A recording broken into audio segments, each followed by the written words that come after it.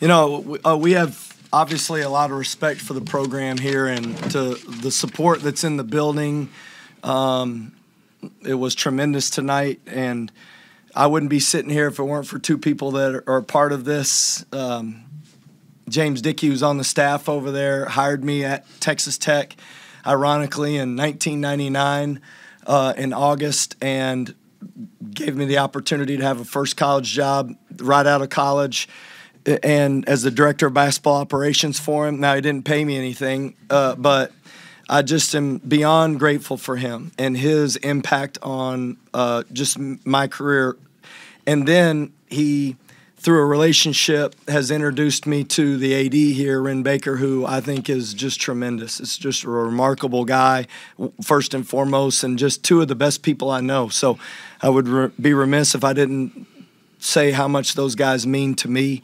And then for Joe to be able to come back in this environment and to play such a magnificent game in all aspects just says a lot about his character and his heart, and we wouldn't be here if it wasn't for Joe, just like I wouldn't be sitting here if it wasn't for Coach Dickey and Ren Baker. So I'm just extremely grateful for this day and to be sitting here with this competitor, and a lot of respect for what Josh is doing here in a tough situation.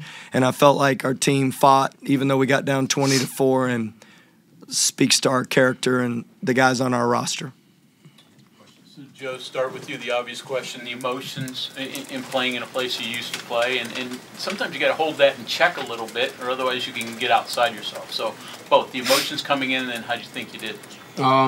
I mean, like you said, you got to really watch that. I wasn't really thinking about it like that. I thought it was just another game on the East Coast. I was just happy my family came to see me.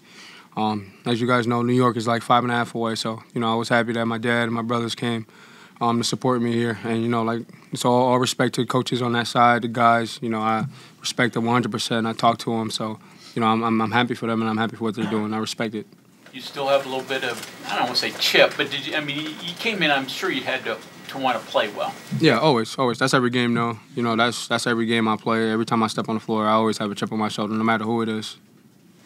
How much family do you have here tonight, Joe? Sure, about, I think, 13, 14 people, 15, around there. They're going up. He must be having some kids one day.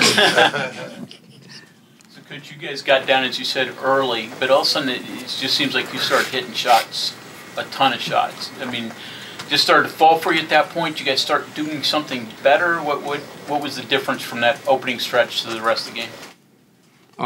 Honestly, it was just on defense. We usually let our offense dictate our defense, and today I wasn't going to let that happen. I wasn't going to stand for it. I got in a couple guys' faces, and I told them about themselves at half. We gotta stop people, and me included. I let a couple easy things go, so I held myself accountable, and I told the guys we can't keep letting this happen if we want to win this game. Coach, sort of the same for you. Yeah, I mean, like we spent a lot of time in shoot around today and preparation and the last couple days to find a way to deal with Edwards and then the elite scoring. I mean, that's one thing that West Virginia's done consistently. They've got guys that can put points on the board, especially if the game gets opened up. And to start the game, we weren't as engaged as we needed to be on a few things that we felt like were real foundations for the scouting report. And the second half, to hang in there in the second half, I did think our defense, I mean, you look, they only had made 1 3 the second half.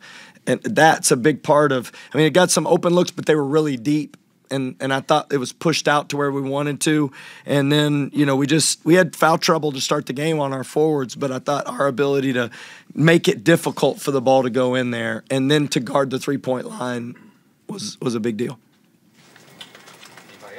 Joe, this is, really since the beginning of the season, we've had a chance to talk to new guys that have come in here. Obviously, it was a weird situation this summer. We talked to the guys who stayed. You're kind of the first guy we've had a chance to talk to that went somewhere else. Can you just kind of talk about what that summer was like and your decision to move to Texas Tech? Yeah, like you guys said, it was weird. A lot of things were going on. Me and my family didn't know what was going on, honestly, and we just thought our best bet was to hit the transfer portal and see what we could get. And thank God, Grant and his coaching staff, they reached out to me first, and it was just a blessings, and I ended up going to Tech, and thank God everything's working out for me.